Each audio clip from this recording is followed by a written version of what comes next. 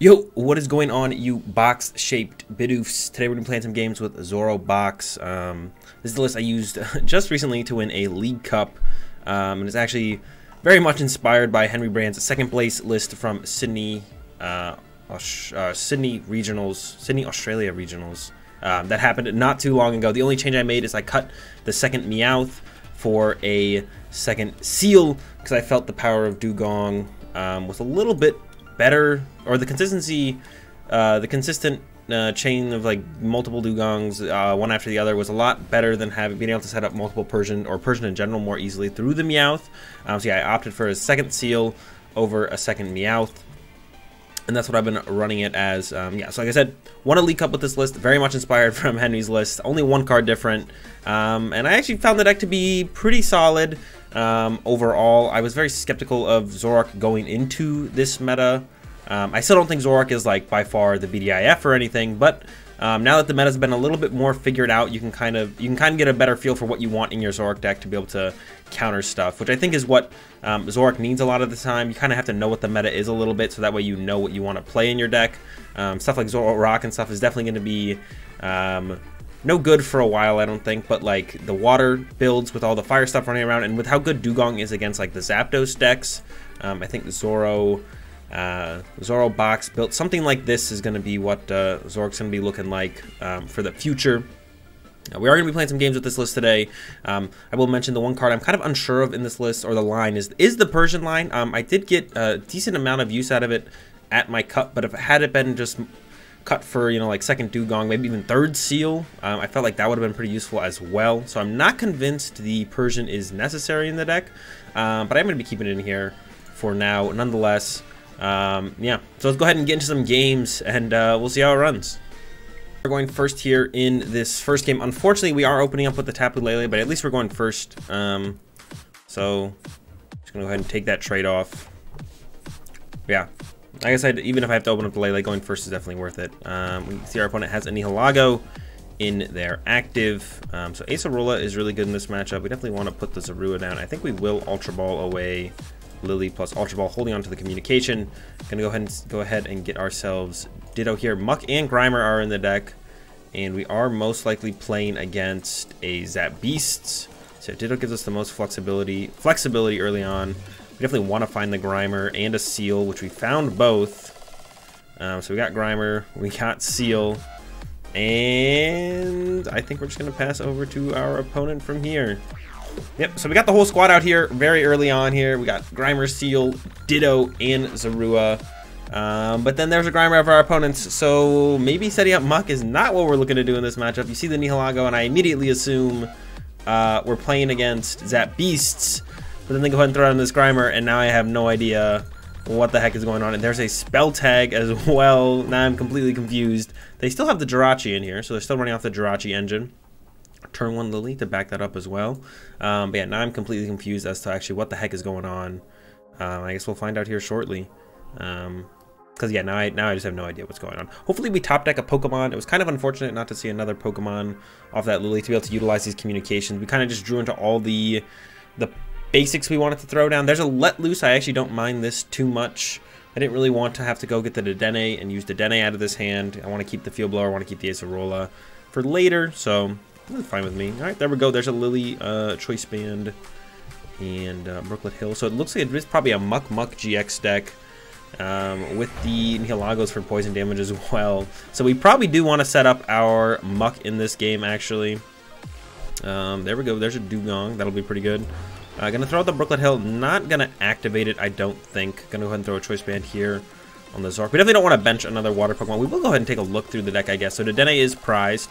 We do have 3 Zoroarks in here. We're looking for Zoroark on Ditto, Zoroark on Zorua, and then Muk on the Grimer, obviously. A lot of energy in the deck as well. Alright, so yeah, we're not going to take anything. I'd rather bench another Zorua if possible. There's Lillie for 5. Looking for a Zoroark. Okay, we did find a Zoroark here. We're going to get rid of this Seel.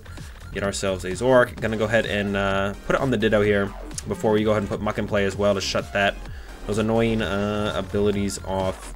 Trade away the Choice Band. I think want to keep the Stretcher, want to keep the Acerola, want to keep the Muk. There's a triple acceleration energy, but we have no way to utilize that currently. So it is just going to be evolve to Muk and pass over to our opponent. Yeah, I mean, it wasn't like a super explosive turn 1 to turn 2, but we didn't really need to for the current situation, I don't think. I think we're going to be looking at Acerola, Tapu Lele, and then do some dual blizzarding on probably the Grimer and a Nihilego. We'll see. We could hit up the Jirachi and the Marshadow and then look to clean up those later with Mew, actually. So I wouldn't mind that being our play. I don't actually know how much HP the Muk and Muk GX tag team has, so hopefully they evolve that this turn and then let us know, because I'm actually curious as to how much HP this thing has and actually what it does. I'm not actually 100% sure as to what this Pokemon does, so hopefully they'll bring it out this turn. And alright, this is not what I expected. I was expecting Muk GX, but it is the other new Muk, which I have no idea what it does. Is not removed when your opponent Pokemon evolves or de-evolves. Your opponent actually put 2 damage cards instead of 1 on that Pokemon between turns. Alright, so that's a little annoying to have to deal with, but we can get there nonetheless. There's another Seel, so he's pretty cool. Definitely going to Acerola this, so I almost want to Acerola it and then trade it away, actually. That way I could bench the Slowpoke if I wanted to.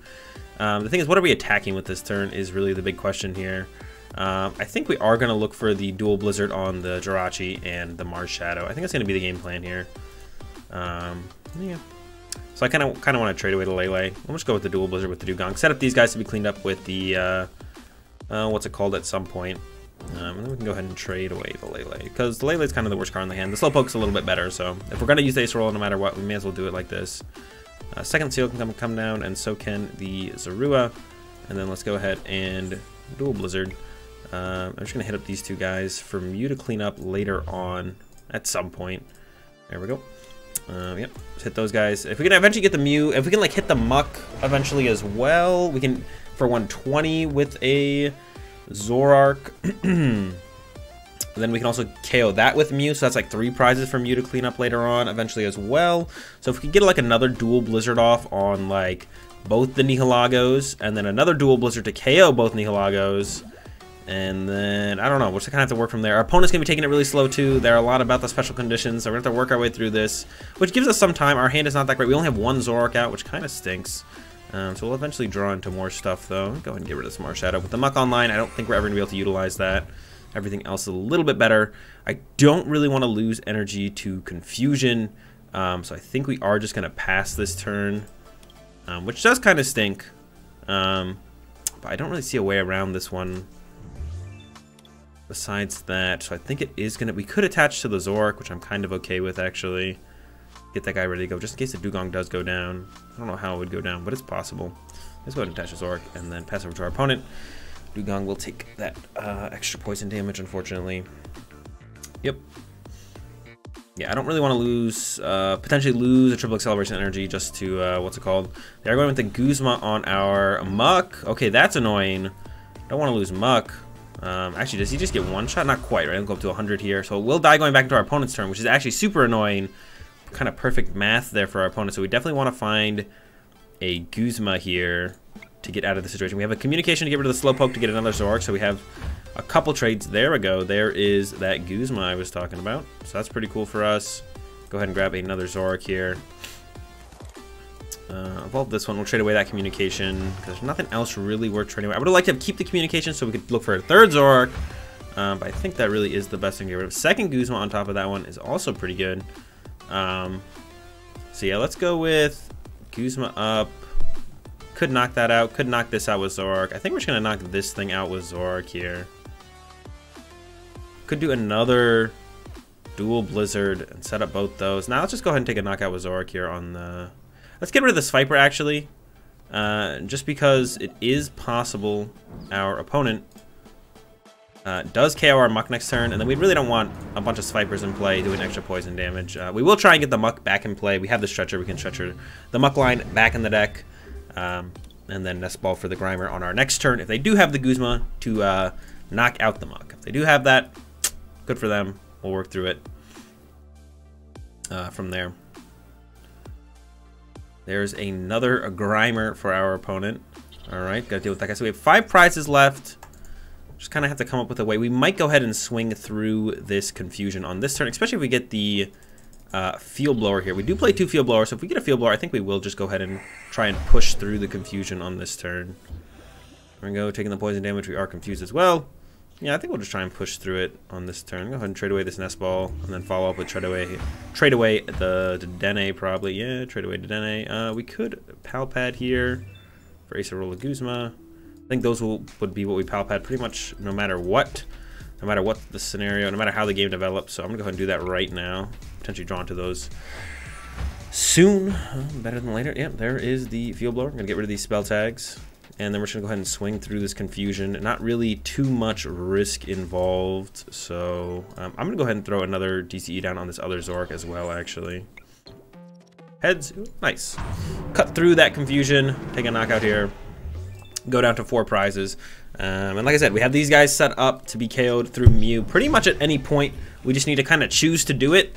And then that'll do it. Then we'll be able to take those knockouts pretty much for free with a Mew. If our opponent ever clears up a board spot on our side, they kind of have to help us out there actually a little bit and knock something out on our side so we can actually get room to put Mew on the bench.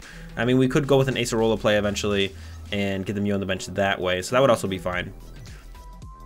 We'll just see how our opponent actually ends up playing it out the next couple turns. They definitely have a very interesting poison deck going on here.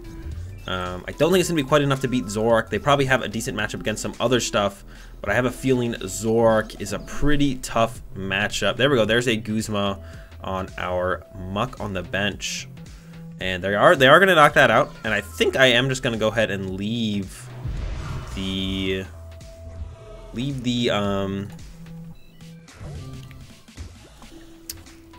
bench space open, or get the Mew and put the Mew down there. I think that's what I want to do here. Yeah, so we're gonna go ahead and just start trading.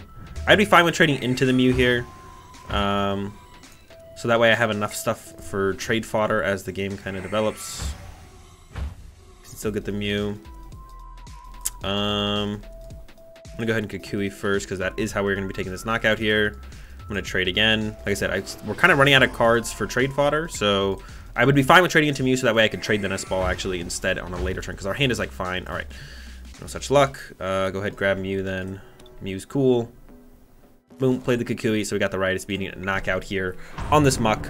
Next turn, we're going to be looking for a DCE or Acerola to pick this guy up. That's why we did send up the damaged Zoroark here, because we want to be able to potentially Acerola this. And then maybe go into the Mew. We could also just go into the Dewgong to clean up the Jirachi and the Marshadow, but I think I'd rather go knockout, and put 10 on one of the Muks. Probably this one. Whatever one has the most stuff on it. One ends up with an energy. They both end up with energies, and one ends up with energy spell tag. We'd go after that one, and so on.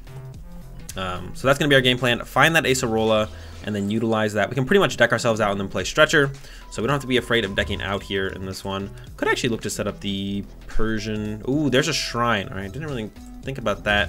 Kind of just assume they maybe only play those. The Shrine is definitely makes sense, though, in their deck. They do need extra damage to somehow get over these big GX Pokemon. And there we go, Stellar Wish for an escape board. Not going to be enough, I don't think, though.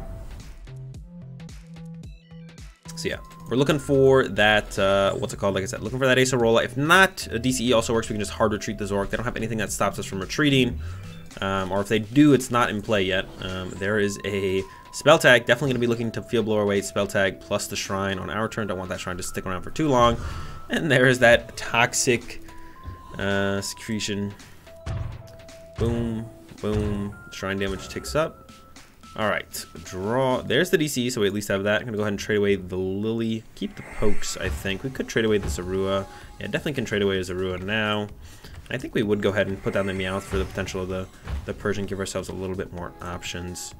Trade away that Zoroark. Going down to 2 cards in our deck. Alright, no luck on the, what's it called? The Acerola. It's still in there. Go ahead, retreat to the Mew. I'm just going to go ahead and do some Mew things here on this turn. I'm going to go ahead and blower away these 2. And then use that side power. We could have gone with the... Well, this also sets up the 10 damage on the active, so we can KO this active Muk next turn with a Zoroark. So this is the better way to go. And Mew can do a ton of cool stuff alongside Dewgong, actually, with this deck, which I was like a little bit like... It also really helps the Pikarom matchup. Shutting down the Tag Bolt from Meowth Sniper Bench is actually a huge deal. Sometimes you do want to set up Muk in that matchup, but I think having Mew out is a little bit more valuable than the Muk most of the time. So yeah, going with the Mew in that matchup is definitely the way to go, I think, against the Pikarom. Yeah, I was unsure about the Mew's usefulness in this deck. I initially, but the more I have played around with this deck, Mew is pretty good. It can set up a lot of damage alongside the Dewgong's Dual Blizzard in a lot of weird ways, as we see here just in this game against like the Jirachis and stuff. And then also has potential, a big potential against the Pikarom matchup to stop them from being able to tag vault for that snipe damage. And they can never really chase it and knock it out because you do play the 2 rescue stretcher. So you can always pretty much keep it in play, so the Pikarom can never pull off a full tag vault. Alright guys, that's going to do it for this first game here. Let's go ahead and get into another one. Interesting deck from our opponent. We'll see if we can't hit something a little bit more meta in the next one here.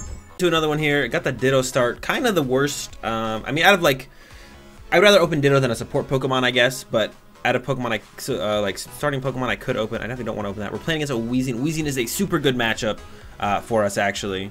Really going to get to showcase what this deck can do against the Weezing deck here. It's going to be fun. So we do have the Mew, obviously, but we do have 2 stretchers as well. So we're going to get to keep the Mew in play a lot. We also have 2 Field Blower. So the way we play this is we pretty much never allow them to use a spell tag. If we can't Field Blower the active spell tag, we attack with Dewgong. Dewgong's an amazing attacker in this matchup. There goes their Mew.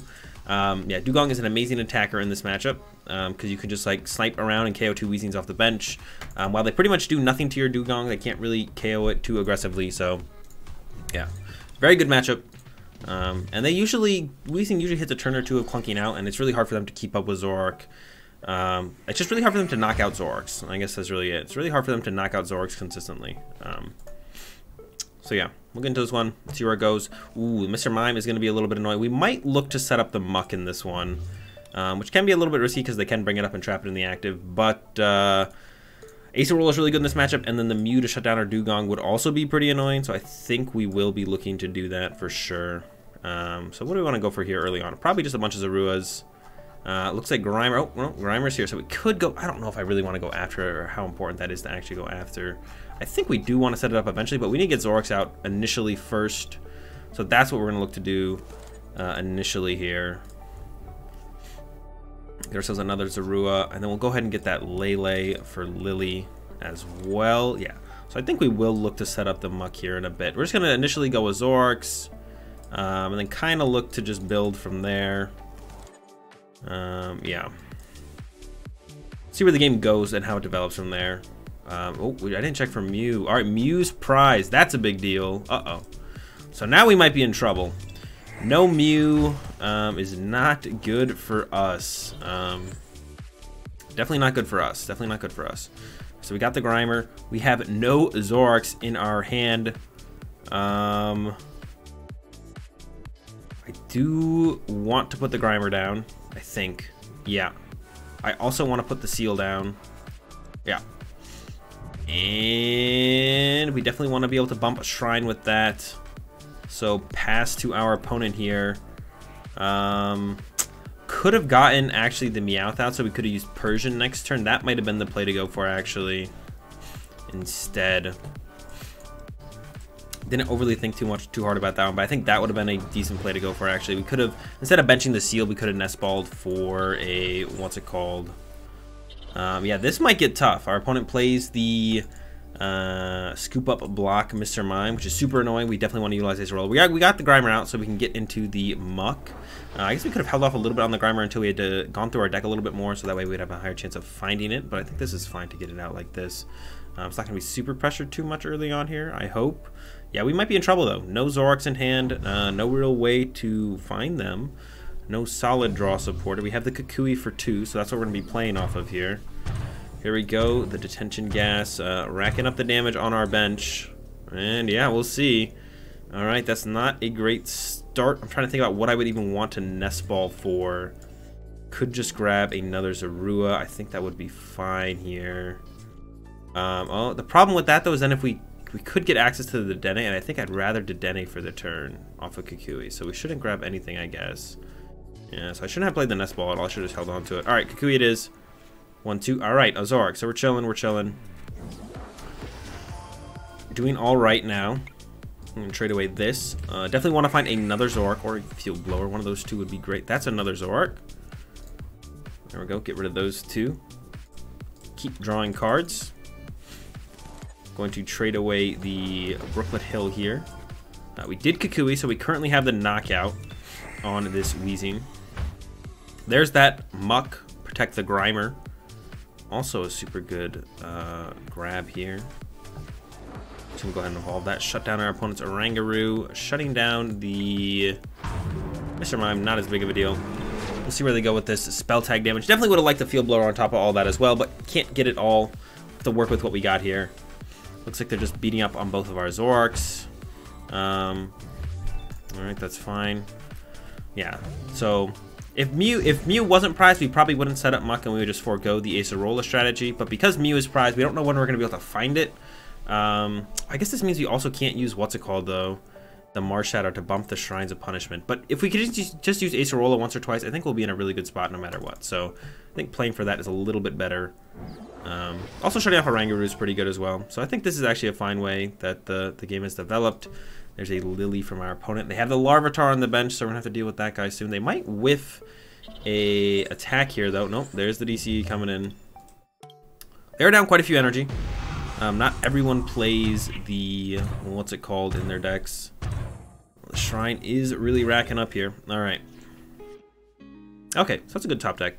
Go ahead and attach here, attach this here. Yeah, and then Lillie for 3. I think we definitely want to bench the Meowth here. Judge does not seem all that great. Yeah, if we could get Meowth here, that'd be great. We definitely can get Meowth here. We have the Ultra Ball. It's just we don't want to like Ultra Ball away anything that looks too good.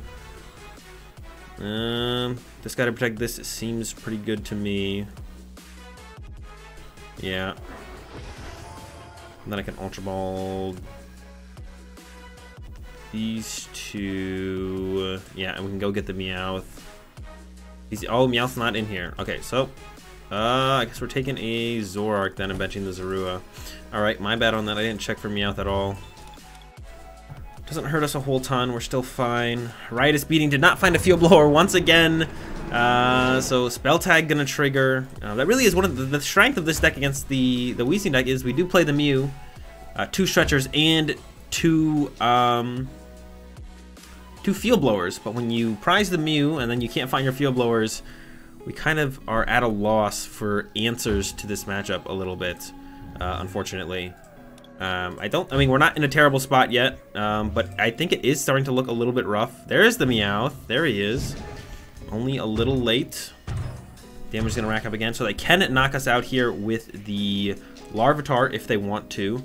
And then it'll start to get a little bit scary from there. They are going to opt to go with the Weezing one more time. Here's where we definitely want to try and find an Acerola, remove some of this damage from play.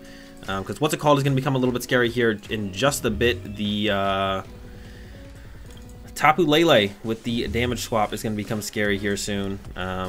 Yeah, when we can't find any of our answers to reduce damage in play or stop the spread damage with the Mew itself, this matchup is a lot scarier than it normally is. We're still not out of it yet. But I'm not liking our odds here actually anymore. I think we're in trouble for sure. There's Acerola, so that's a good start. Go ahead and start trading away some cards here. Got the Meowth as well. I think I might go ahead and pick up the Tapu Lele off the bench. Yeah, definitely want to Field Blower away this Shrine.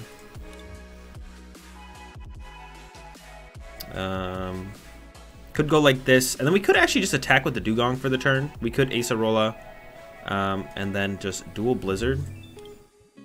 I could have even just not benched the Meowth at all. Actually, could also pick this guy up. Oh, we could actually Acerola this and then dual Blizzard knock out the Larvitar. I actually really like that.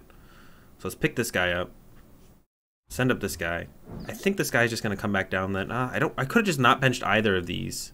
I think I shouldn't have benched the Meowth, and then we could have just like limited their damage that they can actually deal on their turn. Because we have a lot of triple energies left.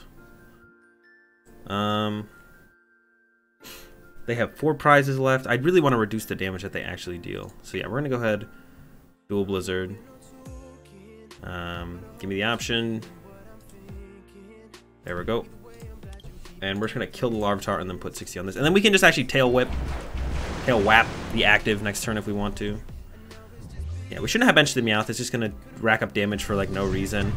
We could have reduced our Pokemon in play actually by quite a bit here, which we should have just done. We should have just like not benched the Meowth, picked up this guy in the active still like we did, but now this Meowth is going to have plus 40 damage on it, which it just shouldn't have. So that gives our opponent that much closer to being able to utilize the Tapu Lele to close out the game here at the end. The Tapu Lele with the damage swap. So that's what we're scared of now, is Tapu Lele damage swap. That's our opponent's going to be our opponent's way to win the game. All right, another shrine, another spell tag. Ugh, that's rough. We do have one Field Blower left, so that's what we're looking for off our trade on our next turn. There's the swing. Really racking the damage up on the Lele and the Zoroark. Also, finding Pal Pad to get our Acerola back would be great. There's the Field Blower right off the top. Very nice. But they do have enough damage in play to just win the game on their next turn. So we are a little bit of a pickle. Gonna trade away the communication here. If we get a Guzma, we might actually Guzma. I don't think we could do that. I don't think we can afford to do that. Yeah, prizing Mew is quite the killer here. All right, so it's just gonna be. We did get this, the blower. Super important. What we can do actually is we can Guzma up the Oranguru. Send up this guy. Treat. And then we can go with the Dual Blizzard, and we're going to knock out the Weezing and the Coco. Which is pretty good for us, actually. Weezing Coco. Maybe I could have benched Zorua this turn. Yeah, so this allows us... This like, takes away their pivot option immediately. I mean, if they have an escape rope or a switch or something, they will still get there. There's the Mew, a little late. And I think because of the Mew being prized for so long, it will... Yeah, there's the switch. So if they are able to find, like I said, the Lele or something like that, we will just lose here in just a second. We just don't have enough stuff. There's a Judge from our opponent. Yeah, maybe it would have been best if I just benched that Zorua there. So we're looking for Pal Pad to get that Acerola back. There's a Guzma. We have another triple acceleration energy. So we're not in a terrible spot. Oh. There goes the Larvitar, but they would also need a way to knock out our Dewgong, which they don't have a ton of energy left. Ah, well, that's just a Psychic, and benching the Larvitar actually just gives us the game with the triple acceleration energy. We can knock out active, knock out Larvitar. So a little bit of a mistake there from our opponent, I think, for sure. But I don't think they could afford to retreat the Coco either, because then they would once again get stuck. And Muk shutting down the, what's it called, means they don't have a way to just draw more cards. And we are able to take a win there in the end. That Psychic energy from our opponent on the Larvitar. Not gonna quite do it. All right, so we end up with another dub here. I didn't think we were gonna win that one. We had a very rough start. Couldn't find the Field Blowers early. Only one Zoroark out for a little while. The Mew prize was really the big killer, so we had to set up the Muk, and they had the Mime as well. So pretty much everything went wrong for us early in the game. But the matchup is definitely favorable. We were able to pull it back there in the end, and that's gonna do it for the video on ZoroBox. That's what I've been calling it anyways. I think that's the best name for it. I don't really want to call it Zoro, Dewgong, Slowking, Muk, Persian. So ZoroBox is what I've been calling it. Hope you guys enjoyed the video. Let me know what you guys think of Zoroark right now in the current meta. Be sure to subscribe if you're liking the content. Links in the description for my Twitch live stream as well as social medias. Check all that fun stuff out. Have a good day. Thanks for watching, and peace.